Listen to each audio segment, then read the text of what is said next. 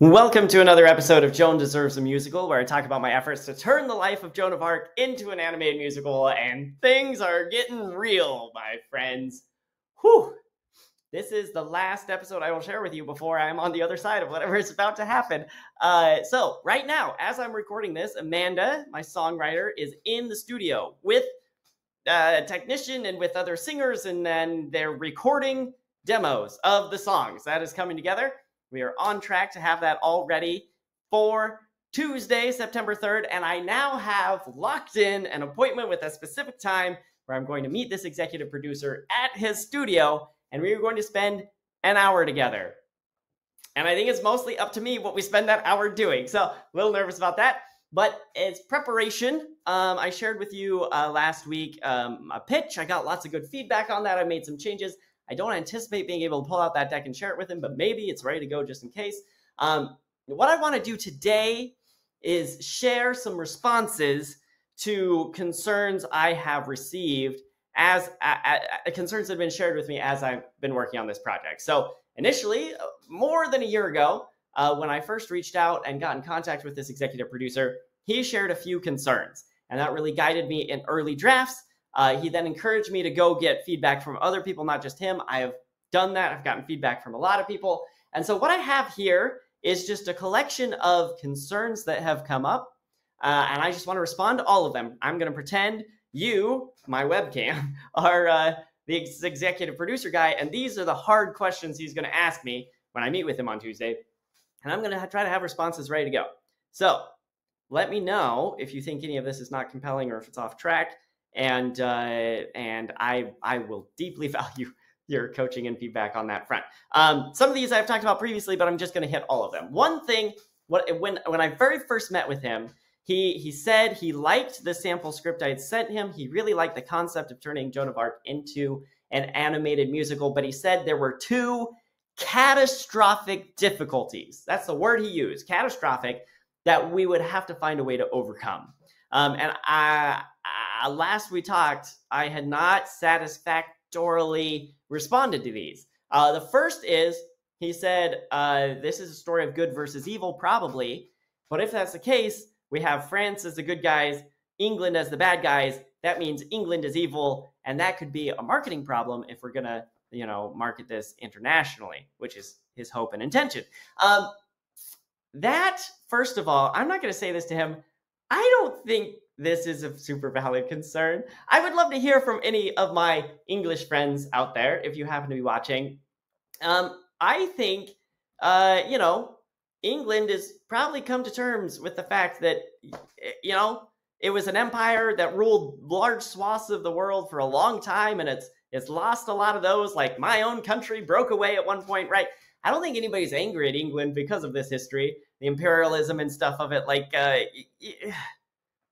But there it is, right? That's what the history is. And if anyone in England is like, what? We once invaded France? I just don't know. But I don't get, if someone shares a concern with me, I don't just get to tell them it's not a valid concern and they should stop worrying, right? That's a jerk move. So my answer to this is, I have leaned in heavily into historical names and terms. All of the characters get their original French names. The place names all have their original French names. And as I was building the script in this way, I discovered that in epistles and whatever messages sent back and forth between Joan and the other French leaders of the time, they never referred to the English as the English. They referred to them as the Godins. And this word is mysterious. Nobody exactly knows where it comes from. Nobody knows exactly how long it was in use. We don't know if this is a code word or if it's a slur. It's just this little artifact of history. And so that is what I've adopted. I talk about France. I talk about the Godins. I never show a map. I never talk about England. None of that is ever really apparent. Of course, anyone who's familiar with the story will know this is a story of France versus England. But anyone who's not, will just be watching and they'll see, there's this girl, Jeanne, and at some point in medieval times, she's leading French armies against this invading power called the Godins. And I think that's fine. I don't think I hope that's good enough. His other catastrophic difficulty, he said, was that this is too dark. we've got a story about war, and in the end, the girl gets burned at the stake. We can't make a children's movie out of this. And I'm going to say, it is a pretty dark story. Someone getting burned at the stake is never something we really want to put in an animated, family-friendly musical, but that is outside of the scope of this story. I am telling the heroic journey of Joan leading the armies, getting the king crowned, and its victory, and it's high adventure, but there's nothing, the peril never gets so great, and certainly the battle never gets so gruesome that there's anything in there I would be concerned with showing to my own 5-year-old who is very sensitive to such things. As an additional layer of protection, I have added this sort of conceit where the story is being told by saints to unborn babies. And similar to The Princess Bride, where you have the interplay between the grandfather and the grandchild, that's going on here. We get lighthearted commentary. Anytime things get either too extreme or, on the other hand, too boring for kids, we cut back. We can have the saints and the unborn babies talking about this. Unborn babies are always kind of asking off-topic questions and misunderstanding things. It lightens the mood, and then we get back into the story after the not-so-pleasant part is over. I think this is a very tidy, it's an honest way to tell the story. We're not sanitizing anything, but we are being sensitive to the fact that parents don't want to take their kids to see people bleeding and dying on the battlefield. And so I think I've struck that balance, and I'm really excited for you to read it and let me know if you think I have also. One big question he has asked me over and over is, what is the theme? What is this story about? I don't understand why this is a story worth telling. And if there's anything I've talked about in this video and podcast series more than anything else, is probably theme. But where I've landed is this is a story about belief and trust. We have lots of stories out in the market where the moral is believe in yourself. That is an aphorism that has sort of worn out. In fact, believing in yourself is not always the right thing to do, and it is often insufficient. Joan was a person who believed very strongly in a potential future state of the world and in her ability to move the world toward that future state. She rallied people around her. She persuaded them. She got them to join her side, and she was able to bring about that state of affairs by working and trusting and relying on others. And that's really the way good people change the world in good ways. Because we're talking about this lens of belief, it gives us the ability to explore a lot of questions around the concept of trust. Who should you trust? Who can't you trust? What do you do if you trust someone you shouldn't have trusted? What do you do if you didn't trust someone you should have trusted? How can you convince people to trust you? There are so many different ways to approach the concept of trust, and there are so many different relationships and angles that the Joan of Arc story naturally explores these questions. And I think it makes for an interesting story with lots of thematic elements and lots of layers. You can watch it and just enjoy the fun spectacle of it, or you can sit and ponder on some of the hard questions that it doesn't shy away from. And I think it's great for that. Both kids and parents will be able to take something away from this movie. So those are the questions I have from the executive producer himself. I have here also some notes from various people who have read the script. Now, I want to call out the fact that the most helpful reviewer in all of this has been my wife, Katie. She not only read the script and took notes on it, but then while we were on a road trip for several hours, talked to me through her notes, and we went back and forth, and I suggested ideas and she suggested concerns, and that is really why the script is in the state it is in today. But because so much of that happened just in conversation on a road trip, I don't have good notes to be able to review for that. Who I do have good notes from are a couple of college friends of mine and my older brother who read and left me notes. And it's interesting to look back through this. Most of these are from last summer, and the script has changed so much, most of them are irrelevant. But there are a couple of things I want to talk about.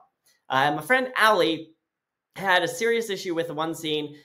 Joan is entering the garrison with the first military leader she's ever going to talk to. She needs to convince him to send her to King Charles. And as she's trying to find him and walking up to him, she just has this little monologue where she's talking to herself, like, what am I going to say? Should I say, like, God has sent me to you? No, that sounds crazy. Maybe I should just say, I have news about Orleans. No, then he'll ask me how I have news. And in the course of this, I had her say, I know, maybe I'll just say, dude, Robbie, sup, brah. And Allie was like, that totally broke the moment for me. That whole monologue is now gone, because I've come across this concept of adorkable heroines.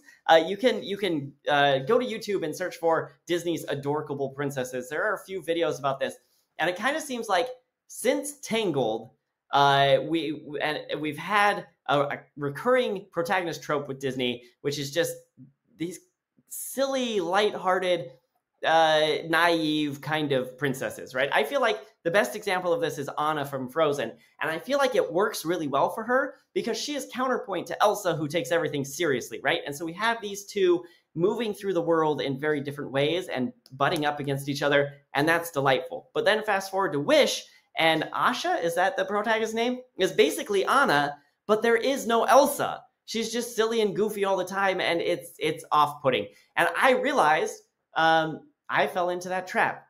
And so I have revised Joan since Ali read this. I've taken away all of that. Joan is naive, but she is also determined and gung-ho. She sees her goals. She's after them no matter what.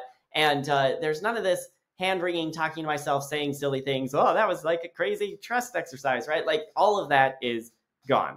Ali also said there were too many saints. Initial drafts of this had a whole host, close to 10, I think, different saints arguing with each other about what to do. There were lots of funny moments in that, but it took up a ton of space, and it was just really hard to keep them straight. When you're reading the script, you can see who's speaking. Oh, so-and-so, patron saint of whatever thing. But if you were just seeing these faces on the screen, you would have no idea who any of them were, what their motivations were, why they were talking the way they were. And it was like half the screenplay. So now there are only 2 saints. That's much simpler, and I think it accomplishes its goal. One very good question Ali asked is, who is the target audience for this as far as age of kids? And so I've done a little research. It's interesting to note that Pixar and Disney have slightly different targets in terms of ideal age range. Disney starts much younger, 2 to 11, I think is the range they give.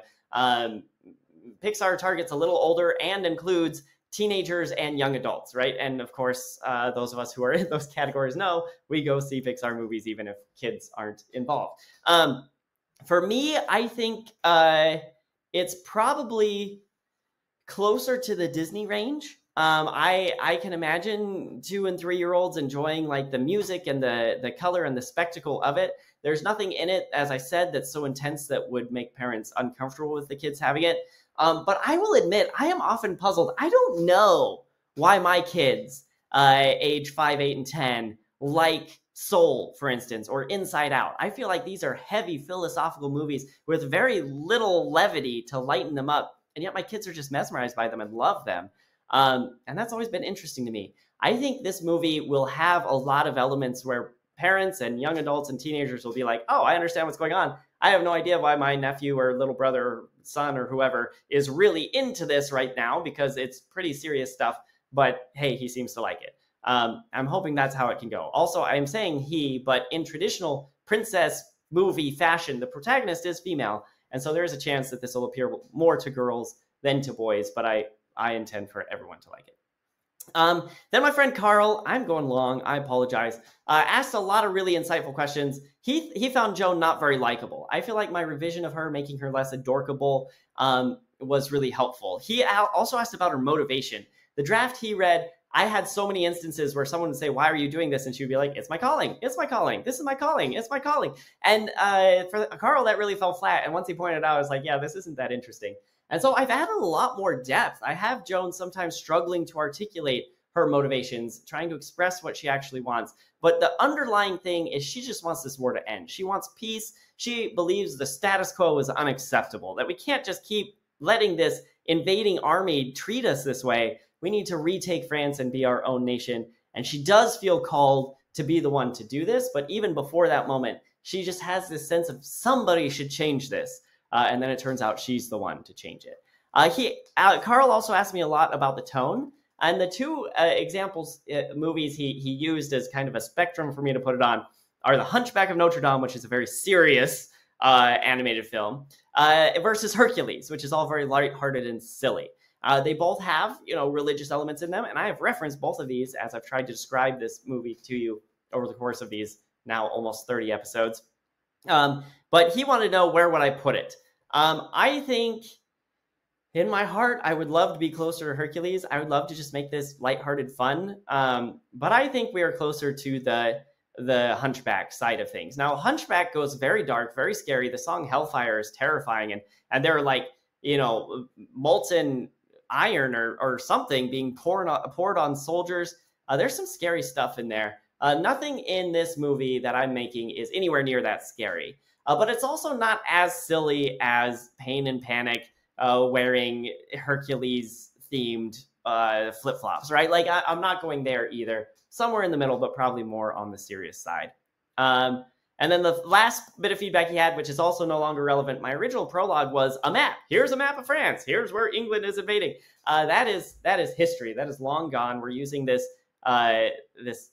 narrative structure of the saints telling the story to the unborn children instead. And I think it's much better, much more engaging for kids, and just a lot more fun in a lot of ways. So those are my answers to concerns that have been given to me. It is possible that on Tuesday, my executive producer friend will come up with some entirely new concerns that I've never heard before. And I hope that just by virtue of having talked at you for so many hours about this movie, I will have answers to some of those, or at least come off as the confident sort of chap who can find answers to them. So that's my last video before something else happens. And next week, I will give you a full report of what happened, or maybe what didn't happen, or maybe I'll still be waiting for word on whether what I hoped happened did or not. But thanks for sticking with me through all of this. Because of you, I feel much more prepared for this meeting than I otherwise would, but I'm still sweating buckets, and I'll let you know how it went when it's over.